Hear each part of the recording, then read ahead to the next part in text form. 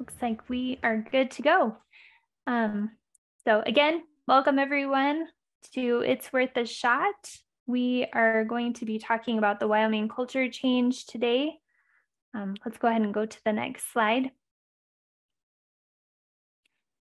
We just have some updates for you guys.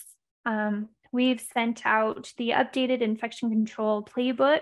This is our baseball themed playbook, and it has updated resources and links to updated information both from the CDC and different Mountain Pacific information that we have. And then on the infection prevention quick guide and checklist, that is another great resource, especially for our new infection preventionists. So take a look at that. The cohorting and visitation policy templates have also been updated. They are available on the website. We had some issues with the cohorting policy link, but that has been corrected as of yesterday. So if you tried it before and you weren't able to get in, it should be corrected and you guys should be able to access that now. And then just as a reminder, we do have our partners from HSAG that are doing an emergency preparedness webinar. That is actually today, just this afternoon. So don't forget to hop on there. Today, they are going to be talking about care coordination and surge. So that should be a good training, and especially for our nursing home partners. So let's go ahead and go to the next slide. Okay, as a reminder, if you guys have any topics that you would like us to talk about, just make sure you guys put those in the chat. And then we have our evaluation, so don't forget to complete the evaluation and let us know if there's any topics you guys want to talk about on that as well. And we will continue to meet every Wednesday. And the event evaluation is in the chat for you guys. So we are going to have a quick polling question. Okay, how are you providing education to your staff about COVID-19 vaccines? So if you guys would just take a minute to complete that.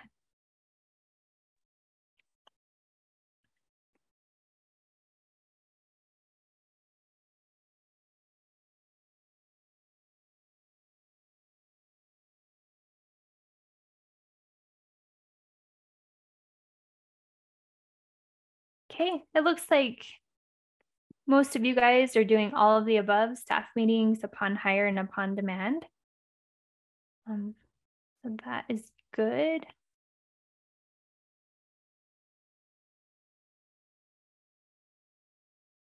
Okay, we'll go ahead and go on to the next slide, please. Okay. On this, so just some updates on our COVID hospitalizations, deaths, and emergency visits, as well as vaccinations. We have seen improvement on all three of those different metrics from our last It's Worth a Shot.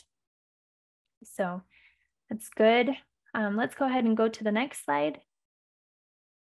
And if you'll note that our last meeting, we had some yellow in Wyoming. And so now we are all green in our region. So we are doing good.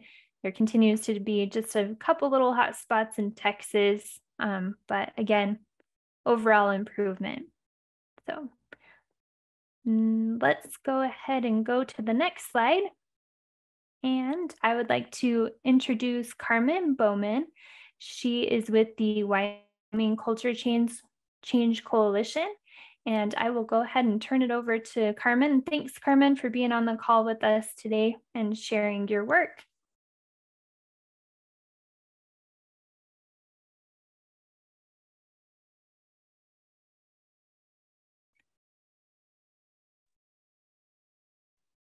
Carmen, I think you're on mute. We can't hear you. Can you hear us?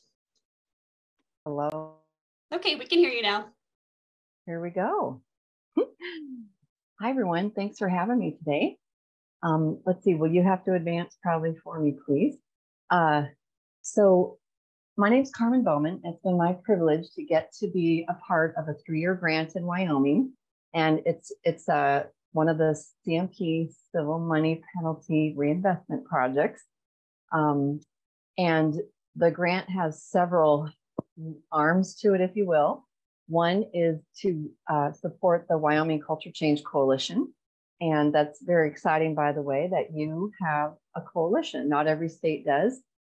In fact, in our history, a 30-year history now, at our highest point, we had 43 culture change coalitions. Isn't that wonderful? But now it's down to 20, and it might be 21, and you guys might be actually number 21, which is kind of cool that you started a coalition during COVID. Congratulations, Wyoming. We also have free monthly education. Hopefully you all know about, and I'll show you on a slide what our next one is, but it's usually the last Friday of the month. We want free education for people to learn what it means to change institutional culture. I also get to work with 5 nursing homes individually each year. I just got off a call with Amy Holt, and I just got off a call before that with Bighorn and Sheridan. And it's my joy to get to work with teams to implement at least 3 practices. And by the way, no one ever just sticks with 3. I think Star Valley did 12 in their year with me, and then they implemented 12 more. How cool is that? And I also get to do an annual Culture Change Conference. The first one became an online conference because of COVID. The next year was supposed to be 5 regional workshops, and because they didn't take place, we now have 5 very special, really mini documentaries of 5 Wyoming nursing homes, which I'll tell you more about toward the end. And we also have our first in-person conference coming up in August. So I'll have a slide on that as well. So next slide, please. We have 2 big audacious goals, as they say, and that is our goal is that anyone working in a Wyoming nursing home learns about culture change. So if you happen to have any impact on people working in nursing homes in Wyoming, would you please help us get the word out for everything I'm telling you? And then the next big goal is actually for anyone living in a Wyoming nursing home would actually not be woken up, and their sleep would be honored. They would get the restorative sleep, which helps our bodies to heal. And that's a big goal, isn't it? So we could use your help. Next slide, please. We use the Artifacts of Culture Change tool, which actually came out originally in 2006. I was very fortunate to be a subcontractor. CMS Division of Nursing Homes actually funded it, which is a big deal, and gave it to the public to use for free. So that's what we refer to as the original, if you wouldn't mind advancing. The reason we call it artifacts, if you think of a culture that went before us, we look for, we find, we carefully use brushes even not to disturb these precious artifacts that were proof of a culture that once existed. So that's kind of our idea here. These are proofs, these are tangible, these are practices that show this home has elements of a changed culture, not so institutional, becoming more home, less institution. So we have a lot of artifacts of institution out there. We're trying to implement more and more artifacts of home. It's another way to think of it. And go ahead and advance. It's purposely not an interview tool with residents, simply because that takes a lot of time, and most homes already do that. So then we got a grant and worked on this during COVID.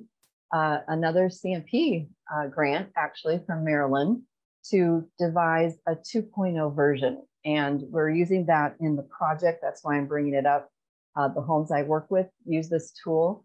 And we call it, first of all, an educational tool. If you've never really heard about culture change, you could learn a lot by just reading the 134 practices.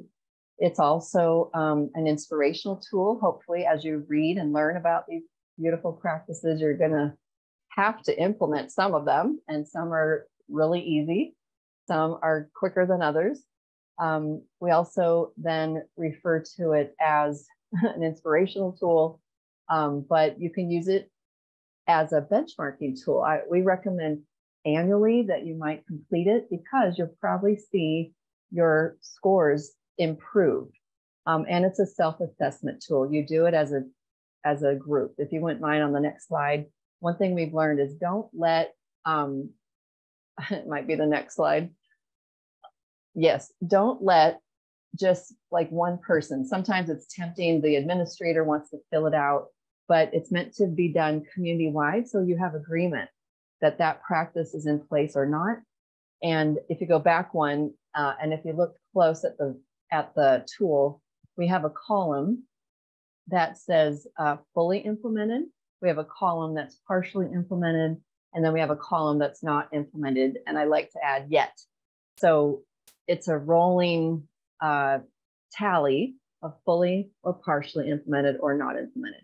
By the way, we also developed a tool for assisted living. It's basically the same tool. We just cut out a few nursing home specific things and added a few assisted living words, to be honest.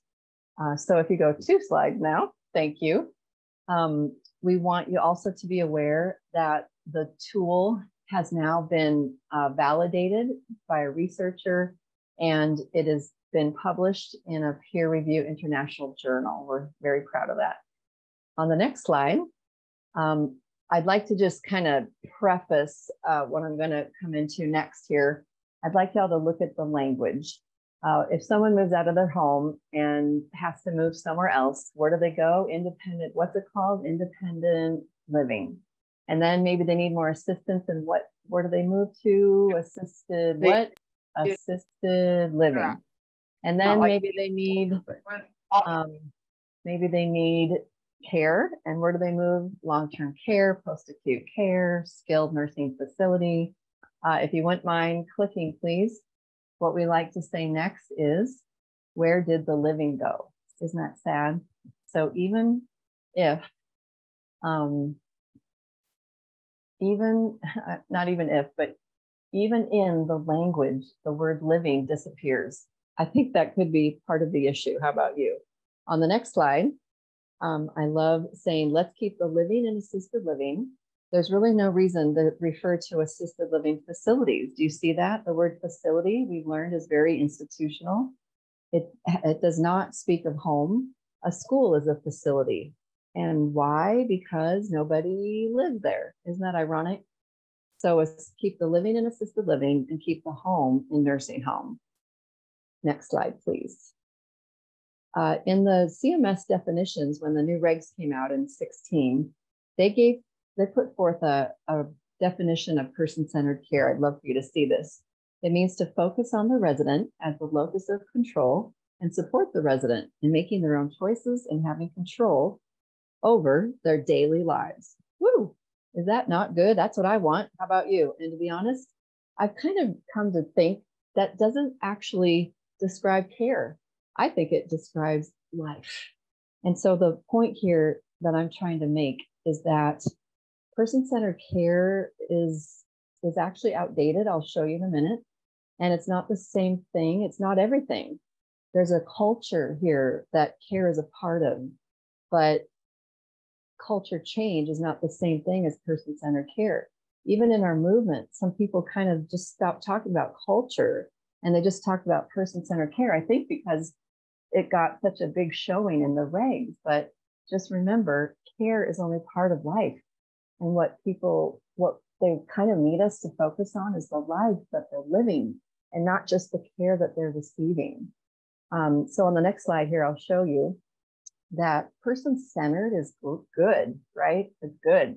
But what would be better? Person-directed. And even if I have dementia, always try to help the person direct their life. Defer to them. Always ask them. Even with dementia, people can answer, people can nod, people can look at what they want. And don't forget, those who work closest to these beautiful people, they know. They know things like, oh, she'll spit out her green beans. Don't give her green beans. They know. And never discount what your direct caregivers know about people. So that's another way to say person-directed. Next slide. So if you could go quickly, so we say person-directed what? And resident-directed what? Go ahead. Instead of care, we're now moving into, if you could do the next one, please. What's missing here? Hopefully you can tell. The next one, please. They got a little mixed up there. The next one, please. In our movement, we had already referred to self-directed life and living, or resident-directed life and living, or person-directed life and living. You know, you're self-directing your life, and so am I. And we are going to want to do that our whole life, even if I live with dementia. So person-centered care is really outdated, and I'd love to invite all of you to help change culture and talk more about the life that people are living. Next slide, please. So one of the practices in our movement, and even in the artifacts tool under the section called resident directed life, is called, like, we call it open dining. So technically the artifact reads, each meal is available for at least 2 hours and residents can come and go when they choose.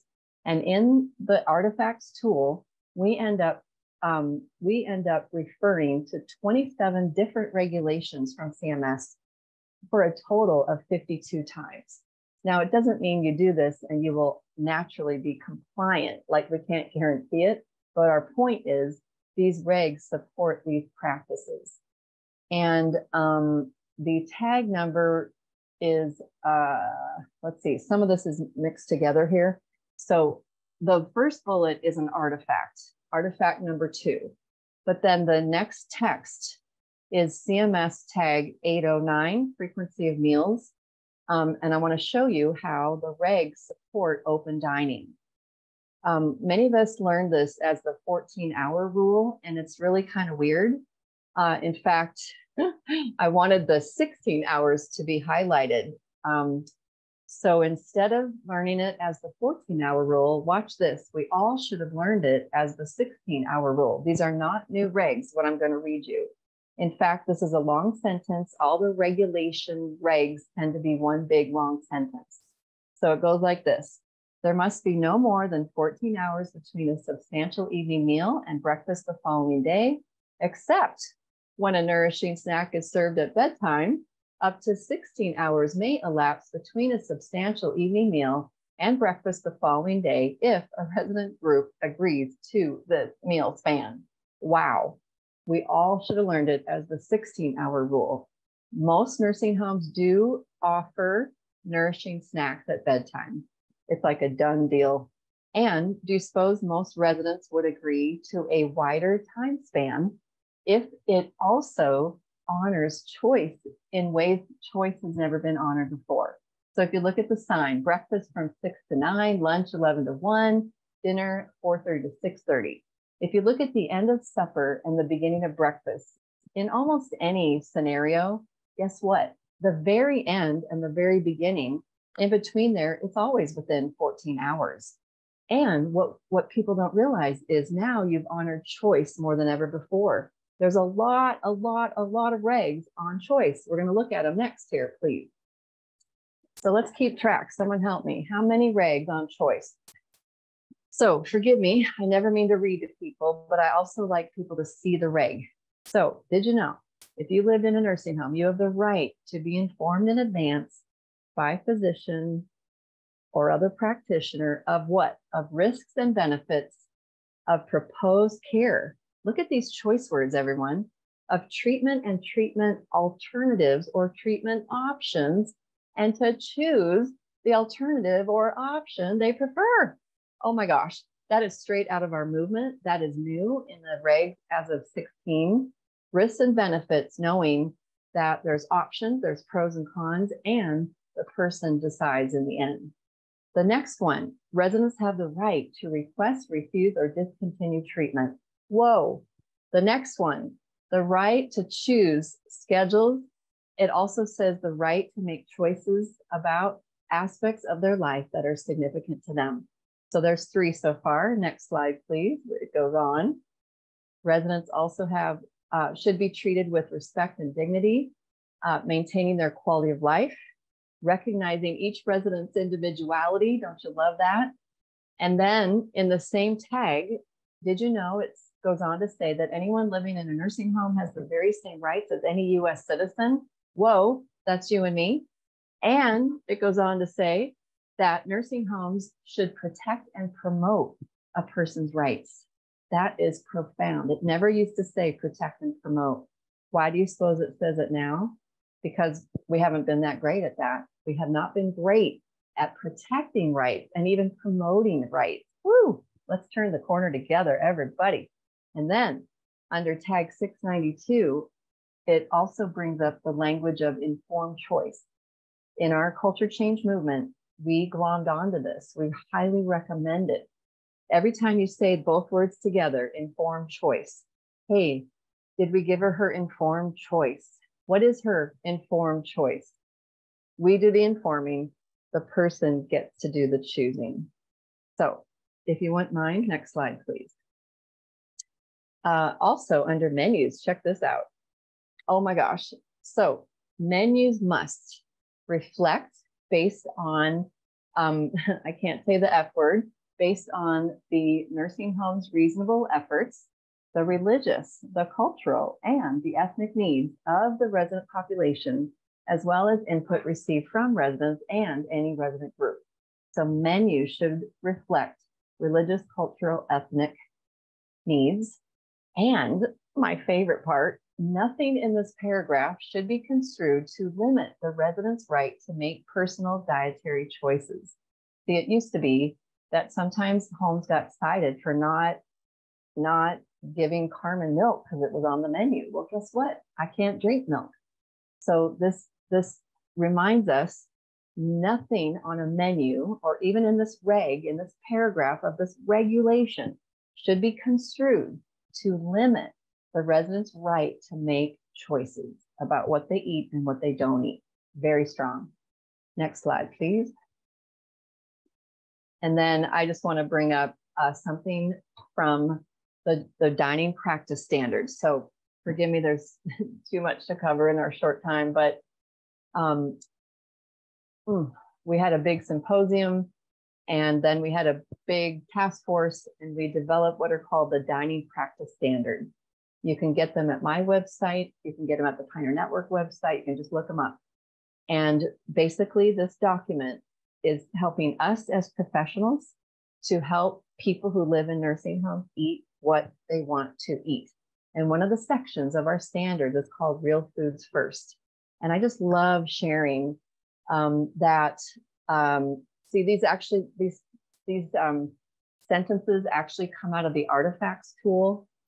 These are practices that are considered culture change practices. So before commercial supplements are used, real foods are offered, such as smoothies, shakes, and malts. So moving away from so much supplement use will save you money, and you can give people yummy things to eat. Another artifact is that the home adheres to the dining practice standards.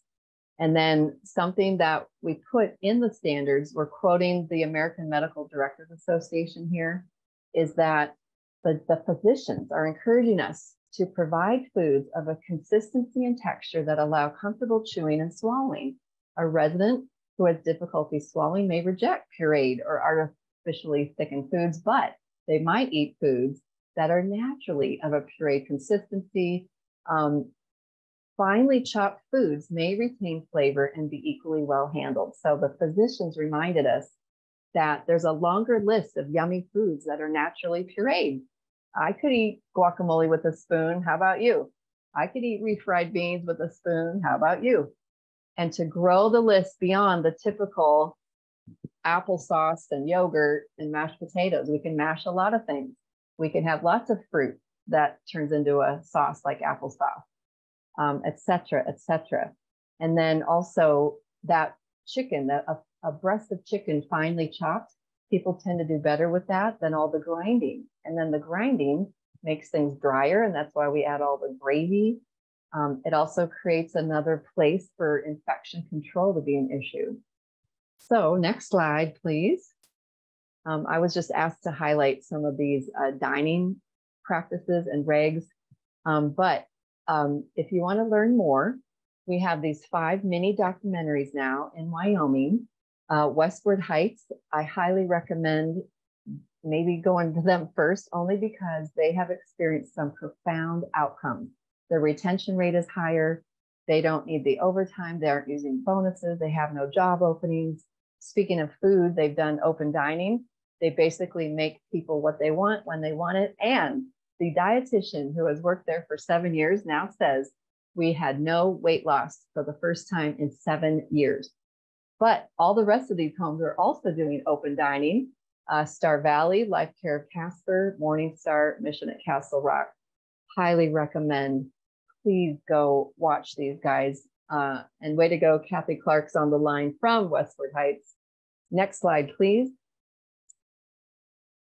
Our conference is coming up. If you know of someone that could come or you aren't coming yet, it's our first and only in these 3 years in-person conference. It's 1 day. It's being held at the Inn at Lander. It's free. And I'm getting to teach along with Linda Shell, and we're covering restorative sleep, leadership by all, no matter who you are, and how to engage families as partners. We're also going to do a lot with language, changing institutional language, and play a game all day to that end. The conference is from 9 to 4. And next slide, please. Our next free webinar is next Friday, July 28th. They're always at 2 p.m. Mountain Time. And I'll be covering Culture Change 101, the principles to change institutional culture. Watch for a registration link. And that might be all my slides. Aha, questions. Thank you for having me, everyone. Thank you for being on, Carmen. Does anyone have any questions for Carmen today? We do have an audience that covers Montana, Alaska, and Hawaii. If somebody from, let's say, Montana wanted to come to the conference, the in-person conference, would that be an issue, or is this strictly just for Wyoming? That is a good question. Because sometimes they do get kind of strict, but I don't know the answer. So if anyone really wants to come, please just reach out to me and we'll find out, okay?